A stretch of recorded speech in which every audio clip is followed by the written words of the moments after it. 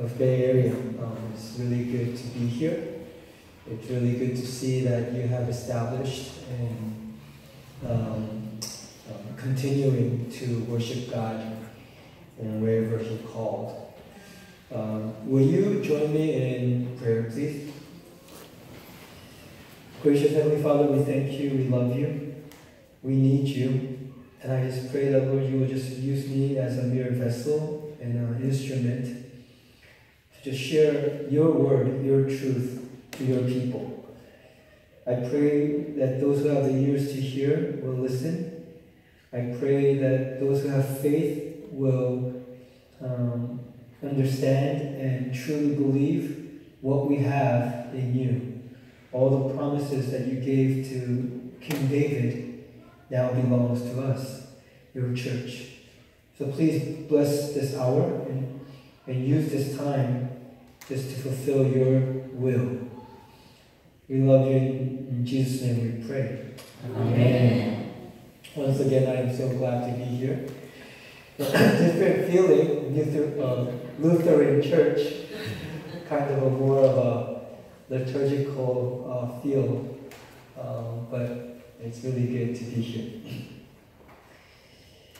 What comes to your mind when you hear the name David?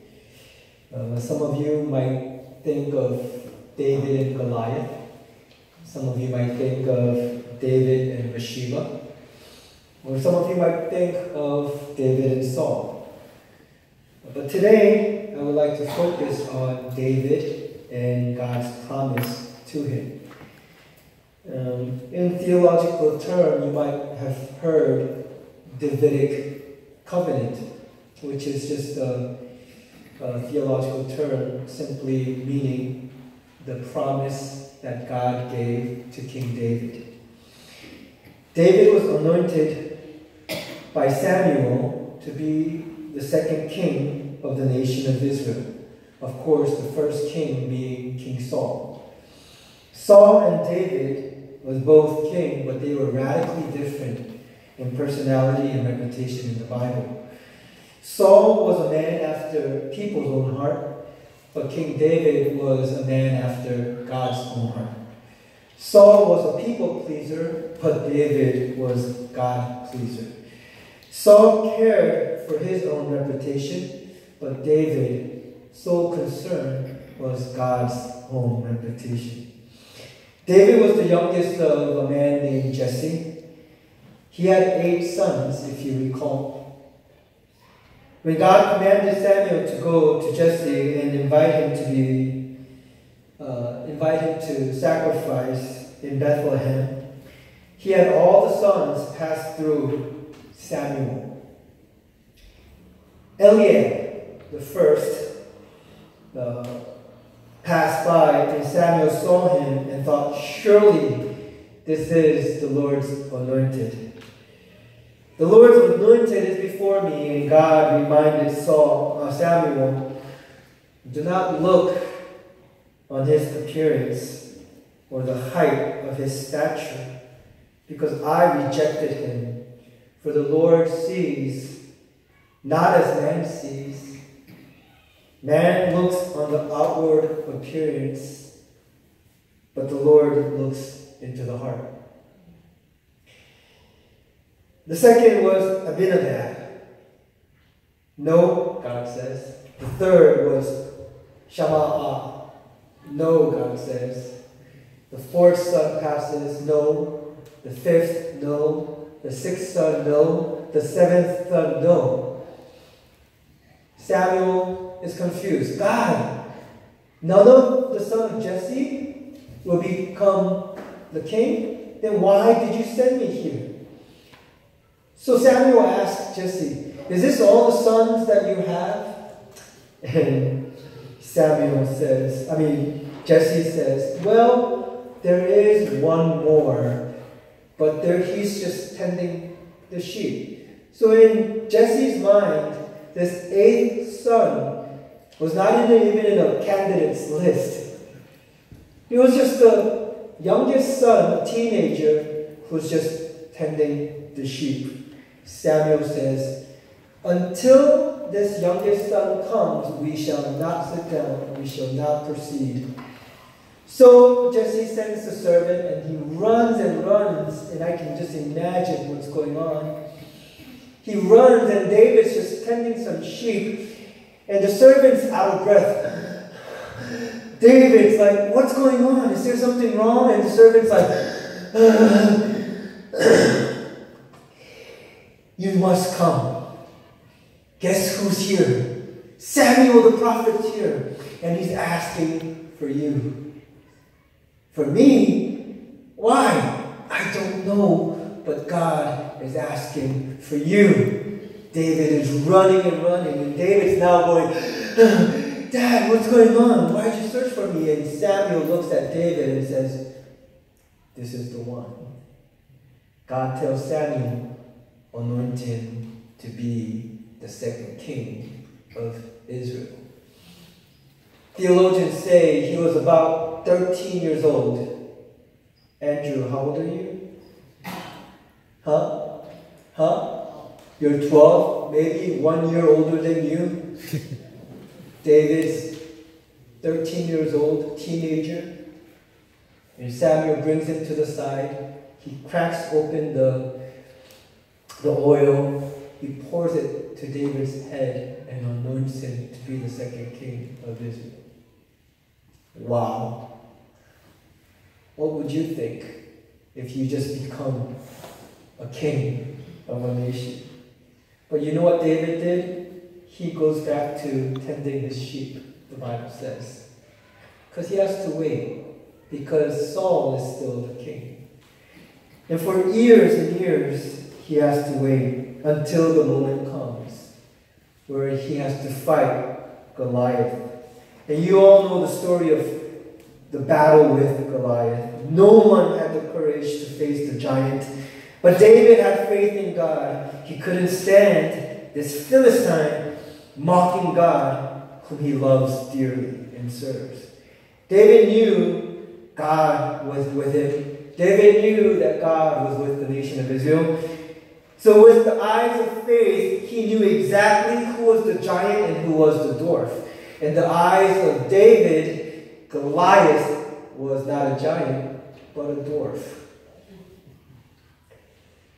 God grants him a very huge victory, and instantly David becomes the hero and a celebrity. He becomes a superstar. King Saul couldn't handle that. He was jealous. So he devotes his entire life and the power of being a king to kill David. God protects David. But during that time of training, David becomes the true king inside and out. Saul and his sons get killed, and finally David becomes the king. After he becomes the second king of Israel, his first move is to restore and make Jerusalem his capital city. And then he calls Jerusalem the city of David, the city of Zion. The second move he does is he brings the Ark of the Covenant into the city of Jerusalem. And he places the Ark of the Covenant inside a tent. Time passes, God grants some kind of peaceful time for David. And that's where our text picks up today. 2 Samuel chapter 7, verse 1, 2, and 3, it reads, Now when the king lived in his house, and the Lord had given him rest from all his surrounding enemies, the king said to Nathan the prophet, See now, I dwell in a house of cedar, but the ark of God dwells in a tent. And Nathan said to the king, Go, do all that is in your heart, for the Lord is with you. Now, King David sees the Ark of the Covenant, which is in a tent. So in his mind, he's thinking God is living in a tent. But he sees his palace, and his palace is just so fancy. A big castle of some sort, made with cedar, the best tree that you can find at David's time. So he's thinking, what am I doing? God's living in a tent, but I'm living in a castle. This cannot be, David thinks. So he brings Nathan, the prophet, and he shares his thought. The prophet says, do what's in your heart. Build God a temple. But God had something different in mind. In verse 4 through 7, God reveals his hidden heart towards David and says this, "But that same night the word of the Lord came to Nathan, 'Go and tell my servant David, thus says the Lord, would you build me a house to dwell in? I have not lived in a house since the day I brought up the people of Israel from Egypt to this day. But I have been moving about in a tent for dwelling. In all places where I have moved with all the people of Israel, did I speak a word with any of the judges of Israel, whom I commanded to shepherd my people Israel, saying, why have you not built me a house of cedar?'" God is telling Nathan to go tell David, when did I ever tell you to build me a house? Don't you remember? When I took the nation out of Egypt, I told him to build me a tent so that I could move around with them. You see, God is not just here in this beautiful sanctuary. The Bible says the heavens is his dwelling place, the earth is his footstool.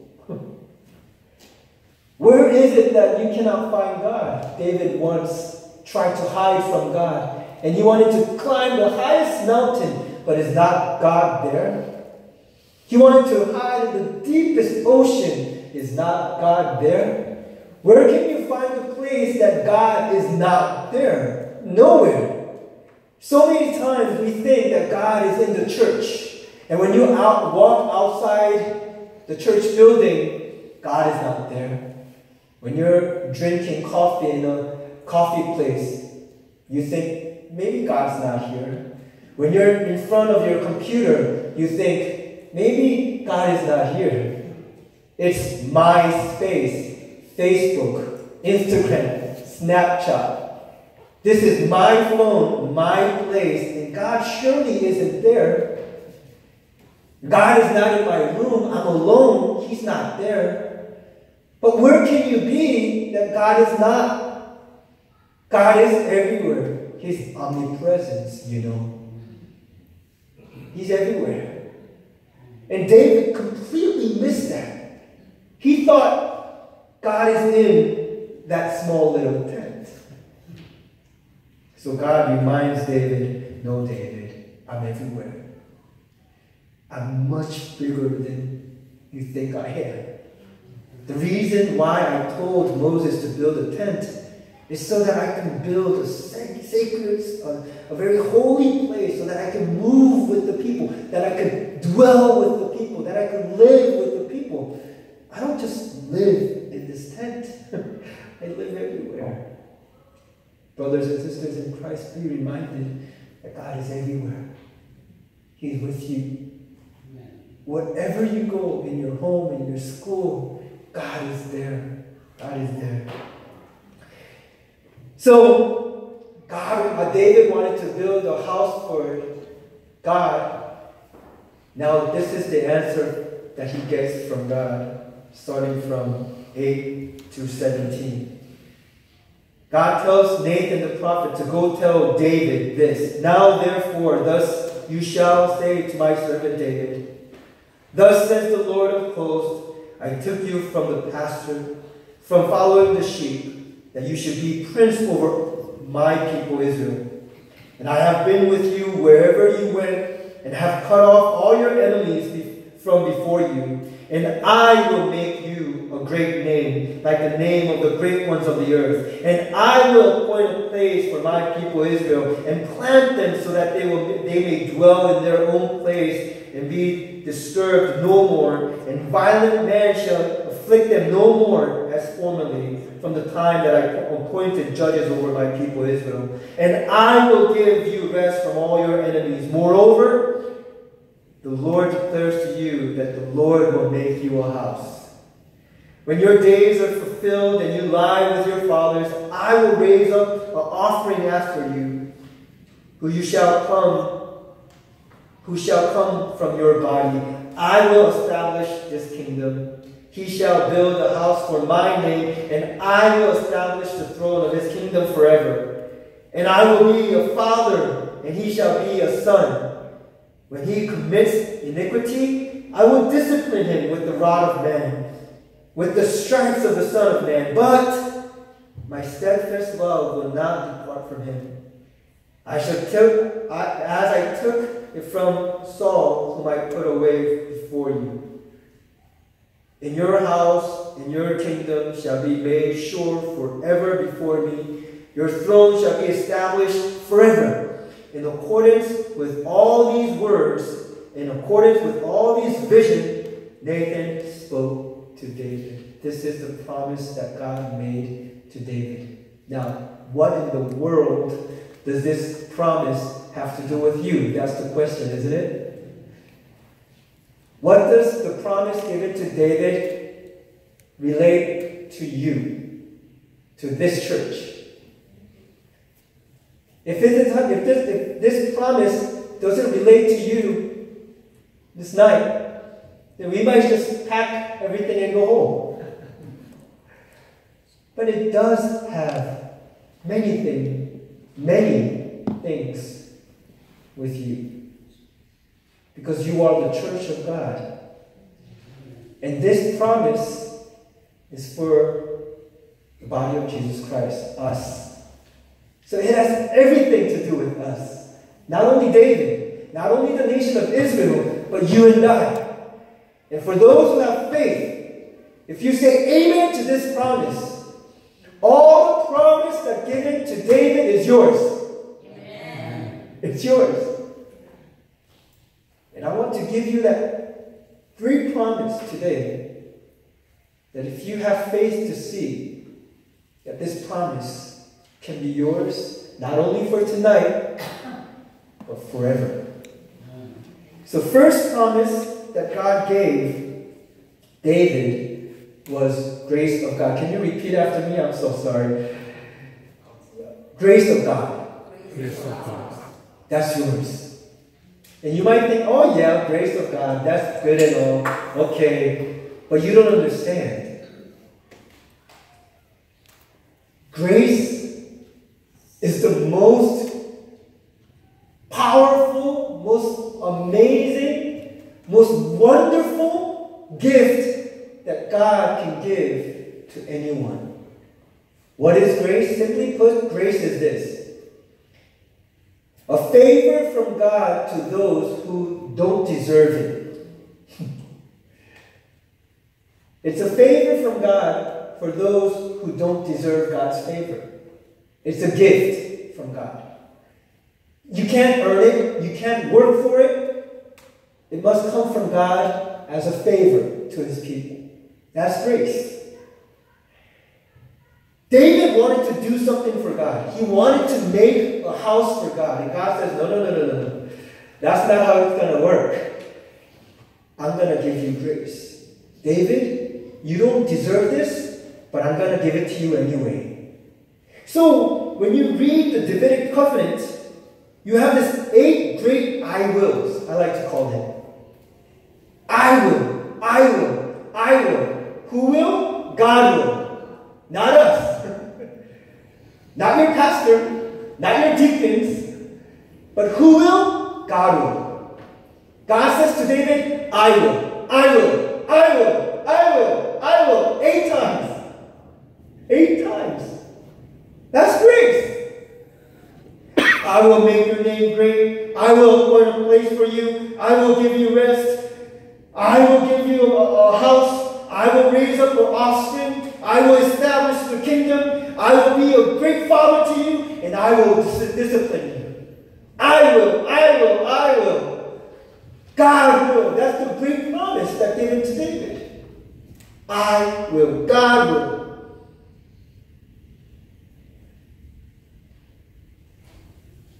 You know, Ephesians tells us that salvation is not from our own work, but a gift from God. It's grace. From the beginning to the end. You can't earn your salvation. And as a pastor, I've been pastor for 20 years now, preaching 20 years. Wow, I feel so old.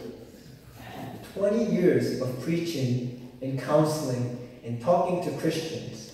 I find very intriguing that still many Christians don't understand the concept of grace. They still want to earn favor from God. For instance, they have a prayer request. Oh, I want to pray blessing for my children. What do? They pray to God. Very, very intently, fervently, every day. Oh God, please bless my family. You know what? It's very similar to Buddhism. My grandma was a Buddhist. Every morning she would pour very clean water. And she would pray for entire family members. I pray for Samjun, I pray for Hojun, I pray for Dojun, I pray for God.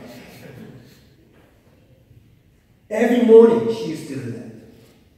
Because she needs to work, pray, do stuff to earn the favors of gods so that the gods can bless. But you know what? Even though you pray 23 hours a day and you read the Word of God 100 times, I know this person who read Genesis to Revelations 100 times, 200 times. If you don't have grace, you can't be saved. Oh, but Pastor, you don't understand. I come to church every Sunday. Sorry. Oh, Pastor, you don't understand. I'm a Sunday school teacher. Sorry. I'm a deacon. I'm the leader of the church. Yikes, sorry. Because you can't really earn God's salvation. It has to be given by God as a favor. When you can't do anything.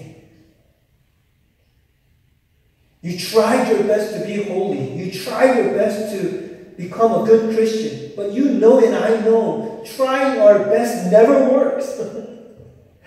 Oh, I'm gonna try to be the best Christian in the year 2020. I'm going to quit this, I'm going to stop this, I'm going to stop that, I'm going to do this, read the Word of God, pray. I'm going to try my best to be a good Christian. But you know and I know trying our best never works. Why? Because we're sinners. Sinners sin. Like dogs go to the vomit. Like pigs go to the mud. Sinners always run to sin. That's who we are. We are sinful. We are sinners. And therefore we love sin. It's natural for sinners to love sin. We are not. We sin because we are sinners. And no one can help us become righteous through our own effort. That's why if you truly understand who you are, you fall flat to the ground, not your own effort. You say, God, I can't do it, but you can. Because God, you said, I will, I will, I will. God, you can do it. I can't do it, but God, you can do it. So you pray to the God who can save you. Not your own effort, but you pray to the God that can save you. You pray to Him that He can truly change your heart. You know very well how easy it is to wear a mask. You can fool people. You can fool your family. I've done it. I can fool my wife easily. Wearing a mask. inside a church, pretend to be a holy pastor wearing a mask. It's very easy, you know.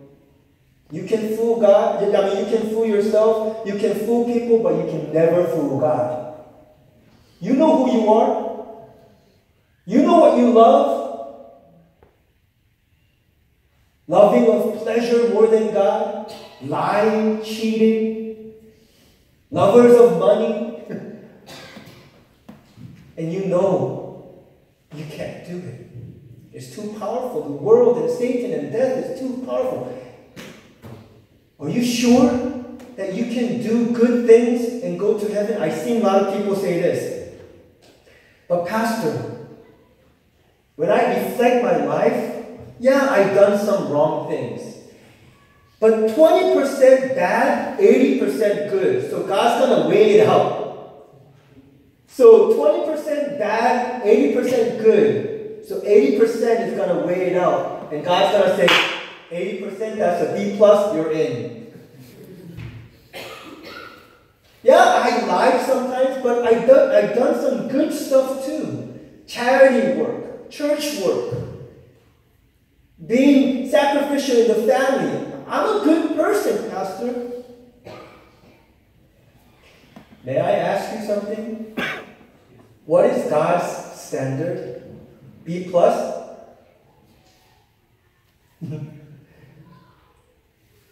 How about A-? If you have A-, can you enter into heaven? I'll tell you what God's standard is. A+, 100%. That means from the time of your birth until now, you have to meet God's standard. And God's standard is this. If you think and if you hate somebody in your heart, that's considered a minus. So, from birth to now, if your record is clean, inside and out, you never lied, you never watched a woman lustfully, you never cheated, you never hated, and inside out you're perfect, okay, you're going into heaven. But if you have one strike, not even 3 strikes, 1 strike, you're out. Who can stand before this holy God? And God cannot compromise His holiness, because if He does, He's not God. If He allows some little darkness into His kingdom, that's going to spread. So you must be 100% perfect. Now, who in us, who in this congregation is 100% perfect inside out? No one. And that's why all of us need grace. Because there's nothing you can do to make yourself clean again. Once stained, always stained. Once a sinner, always sinner. But sometimes I see Christians still confused, trying to earn their salvation. It's grace. And David got it. He understood God will do it. So David says, from this to this you have saved me. From a shepherd to a king you have given me grace. And that's what we receive. From sinner to child of God. From enemy of God to heirs of the kingdom. From total depravity to total holiness. How? When Jesus Christ died on the cross, when He shed His blood, dripping every part of His blood, that covers us. When we had to die because of our own iniquities and sin, Jesus Christ paid for it all. He paid for your sin and my sin. Every single sin is Him. So when we trust in the cross of Christ, grace falls upon us. And our sin is wiped away clean. Our existence becomes from sinner to a child of God. How? Through grace. Not our own effort. And that's why we boast in the cross of Christ, because we had nothing to do with it. We can't boast about anything because it was all the righteousness of God. It was all the doings of Jesus Christ. He loved us so much, for God so loved the world that He gave His one and only Son. What does it mean to be giving? Giving meant Jesus died on the cross. And that love, that grace, has the power to change people. I pray and hope that this blessing of grace will fall upon you tonight and forevermore. I pray and hope that this blessing of grace will fall upon this church from tonight and forevermore. This is the best gift that you can receive from God, is the grace of God. Number 2, David's covenant was unchanging eternal promise. And I hope this blessing falls upon you tonight and forevermore too. In verse 13 it says, He shall build a house for my name, and I will establish the throne of his kingdom forever. Now, what does it mean that God is going to build a house for David? Does it mean he's going to build a fancy palace all over again, a better one? No, he already has a castle. And if you read carefully 2 Samuel chapter 7, you immediately know what it means. It means God's going to establish his heir, his kingdom. Through one of his seed will come the ultimate king, the Messiah, who will establish God's kingdom forever and ever. It's talking about David's dynasty. David's dynasty will live on forever and ever and ever. Why? Because God's promise is forever and ever and ever. God promises you, and when he promises you, it's sealed. Done. Nothing can take that away from us any longer. Human beings, we promise and we say, oh, I'm so sorry, I broke it. I hear many, many broken promises. I promise I won't do this. I promise you, Dad. Or our children saying, but Dad, you promised. We can break promises, but God can't. Because God cannot lie. Once a promise is given, settled, done. No one can break it. Remember the promise given to Abraham? We call that Abrahamic covenant. The promise given to Abraham. When he was very old, 75. Well, consider today, 75 is very young, right? But at that time, 75 was considered maybe a bit old. And Sarah, her childbearing period ended. That's the time when God promised Abraham, through you, I'm going to make a nation, meaning I'm going to give you a son. Ha! God? You giving me a son? I'm 75 years old. Are you kidding me? My wife, Sarah E., done. No longer. It's impossible. But God says, but I promise. And strangely, Abraham believes that. And when he was about 99 years old, God comes to Abraham and makes a promise again.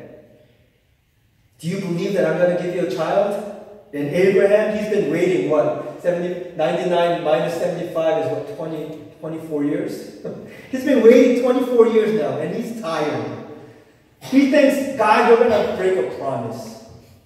You promised me a son, but it's been 24 years. Can you wait 24 years? We live in an instant time. We have to have it now, right?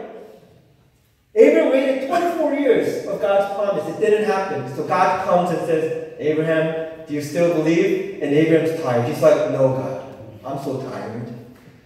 I think it's impossible for you. You're just saying stuff. So here's Eliezer from Damascus, one of my servants. Just make a nation through him, please. And God's like, what are you talking about? I made a promise with you. It's not him. It's going to be your offspring. It's going to come from you and Sarah E. And amazingly, Abraham believes again. But the next chapter 16, we read Abraham and Sarah E. They just can't handle it any longer. So Sarah E. tells Abraham to sleep with one of her servants. And they just break the promise. They can't wait any longer. And Hagar conceives Ishmael. They failed to wait. If you were God, what would you have done? Abraham, you couldn't wait. So you're out. I'm going to start with somebody else. Can God do that? Yes, He can. He's God. He can do whatever He wants. But you and I know that He can't. Why? Because He made a promise with Abraham. And He can't break His own promise. So even though Abraham fails, God doesn't. If you see chapter 17, He makes the promise again. And after a year, amazingly, Sarah, at 90 years, 90 years old, has a son. And you know what Sarah names the son? Isaac. Do you guys know what Isaac means?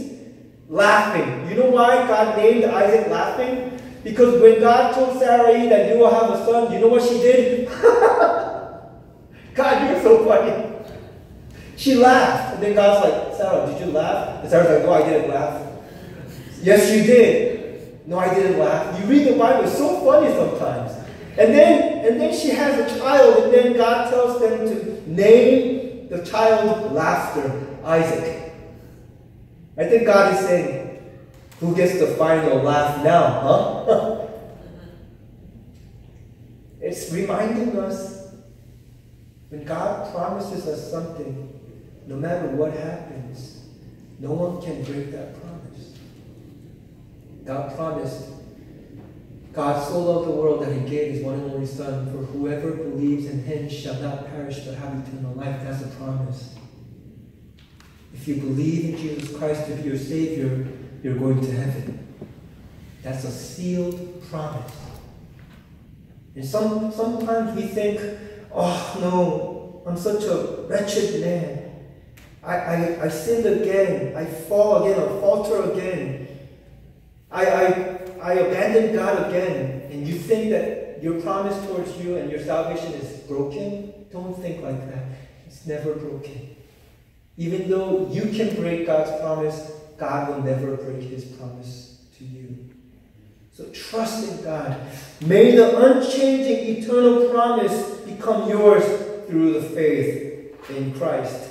And finally, the promise, the blessing that God gave to David is the privilege of becoming God's child. And I love this. In verse 14, we can read, I will be to him a father, and he shall be to me a son. But my steadfast love will not depart from him. You know what the promise is? I'm going to be your eternal father. Wow. No longer is David an orphan. He's a son of God. Can you imagine that? A son of God. A daughter of God. I had a friend whose father was very famous. He would always used to brag. You know what my father is? You know how much money my father has? And I would say to him, you know who my father is?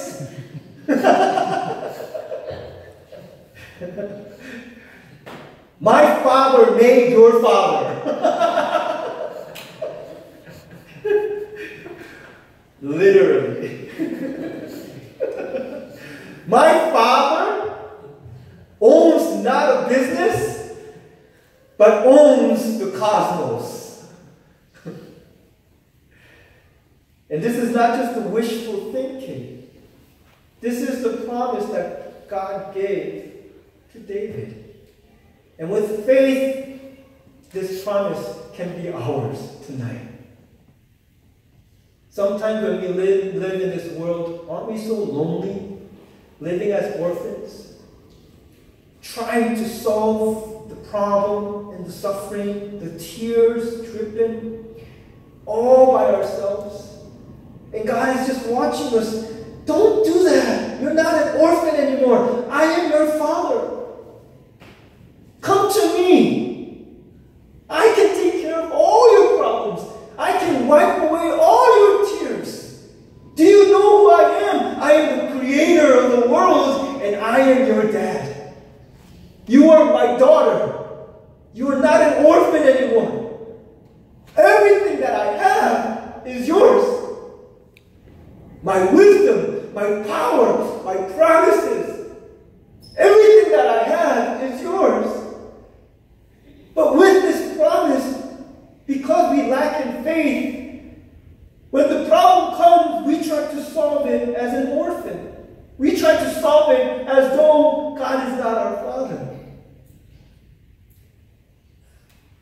privilege that we have as a son and daughter of the Most High God is that we are heirs to the kingdom.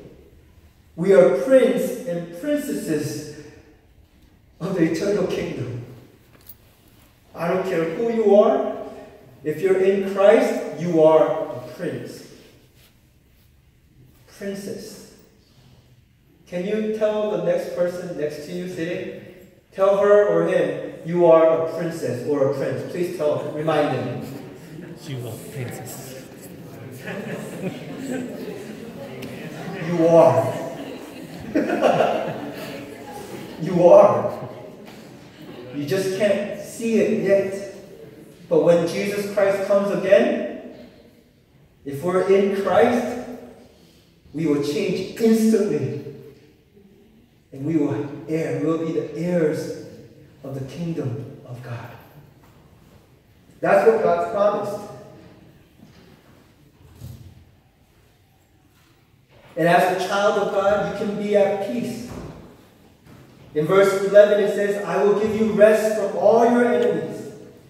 Jesus says, come to me all who labor and are heavy laden, I will give you rest. That's the promise that we have as a sons and daughters of God. But the most beautiful part is His steadfast love will never depart from us. Jesus says, and behold, I am with you always to the ends of the age.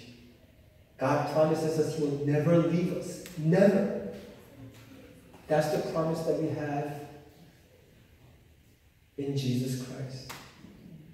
God promised through you, David, one day, through your lineage, your family line, one person will be born, and that person will not be an ordinary person. That person will be God. He will be the Messiah, and that's Jesus Christ. And that's why Jesus, if you go to Matthew 1:1, you can find Matthew introducing Jesus Christ as son of Abraham, son of David. Promise made by Abraham, promise made by David, even though throughout the historical meta-narrative of salvation, there's times when it was shook, there's times when we doubted, is the Messiah really going to come from David's lineage? But 2,000 years ago, indeed, Jesus Christ came from the lineage of Abraham and David to fulfill the promise. And He came, and He died, and He was rose from the dead, ascended into the Most High God, seats on the right hand of God, Father Almighty. He pours out the Holy Spirit to His church, and now we can have the Davidic covenant in Jesus' name. If you trust in Jesus, the promise of David is yours. The promise of grace. The promise of eternal, unchanging love. The promise of becoming sons and daughters of the Most High God in the name of Jesus is yours.